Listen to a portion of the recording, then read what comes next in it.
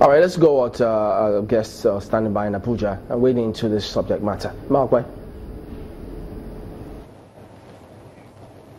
Thank you, Chamberlain. I have with me Dr. Chukwuemeka Ezeife, who is a former permanent secretary, he insists I must add that, and also a former governor of Anambra State, who also trained as an economist at Harvard.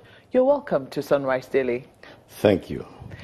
What's your perception of the fight against corruption so far, especially under the Buhari administration that put it as one of the things he intends to do during its tenure? I commend Buhari for making anti-corruption a major fight in his administration. We may have deficiency in the fight against corruption, but the fact that somebody comes out and says, let's fight this thing, if we don't fight it, it kills us. And it has killed us, really. We need to remake Nigeria. The corruption has already finished the Nigeria we used to know. So I'm happy that they are also using some effective methods. This whistleblowing is an innovation that we were laughing at, some people were laughing at, but now it is showing that it is working. The whistleblowing is working. The person blows whistle, he gets some money. That's the positives I have said.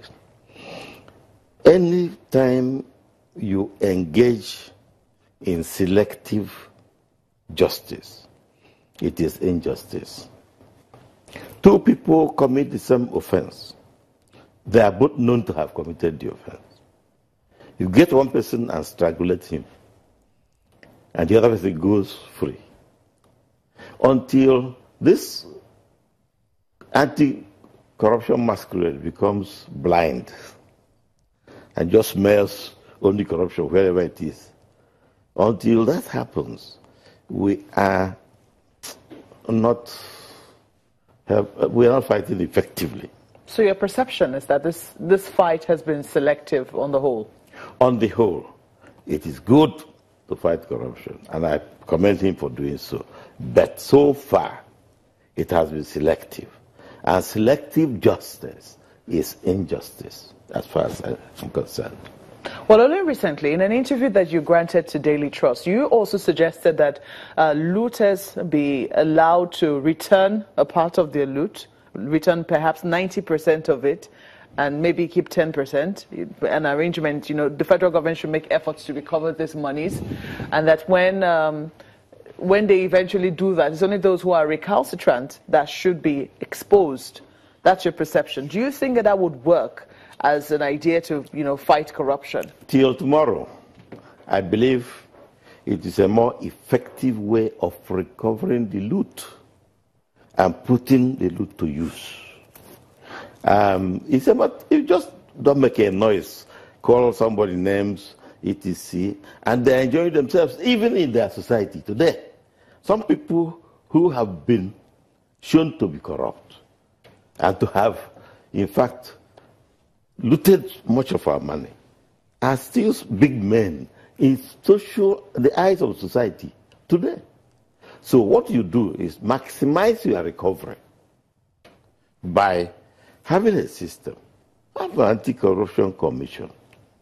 They go after people who are corrupt, who have assets beyond their means of earning, and negotiate with them. Find out where everything is, where they put in Germany, in everywhere. Find out where the money is. Then negotiate. Leave them with living fund, something that makes them continue living. But take away the extras. Many of the Nigerians are taking more money than 10 generations of theirs can use. But when you talk to a person like that, he will be cooperating with you and he will collect more. Why would he want to cooperate with you? Because you are saying, I understand you, you have done this bad thing, we are not going to celebrate the badness. We are going to persuade you, give us most of it back, and just live, have a life on the rest, the small part we leave for you. And, of course, there is also a penalty. If you don't, we already know where your money is. We expose you, and we go attacking you in any way we choose. But if you cooperate, we do it quietly and get the money, use it to feed our people. That method has already been criticized because the federal government says that it has received cooperation from a number of people who did not choose to be named, and for some reason they could not name them as well because they had cooperated with them. But then a lot of Nigerians wonder if that method is effective, if it's enough as a method. They believe that it would also encourage others who believe that they can do it as well, and then after a while return only a part of the loot and then keep a certain percentage. You know, there is no perfect system on earth. Only God knows how to make perfect things. But this is as near to effectiveness as you can get. If you have a commission and they are tackling corruption headlong, you know, we talk corruption and we think that the money packed in the banks are the only corruption. I'm talking about corruption comprehensively. The way you talk, you must be a graduate, and some universities you must buy some handouts in order to pass the exam, whatever you write. In some secondary schools, it is so. I think it's getting so even in the primary school.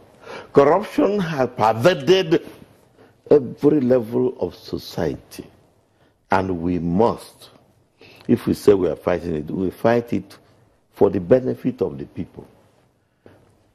These people run away, hide away, and you can't get them and the money.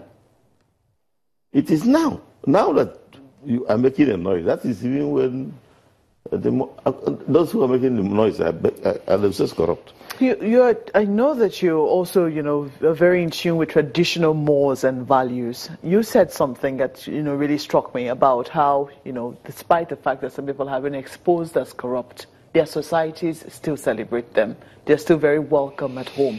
What do you think we can do to change that as a people?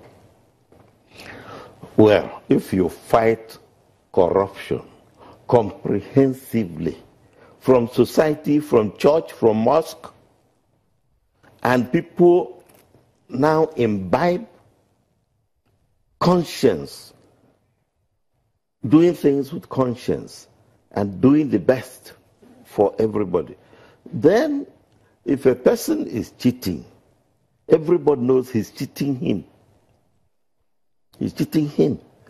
Every woman says, he's cheating me. Every man says, he's cheating me. And they will turn against him.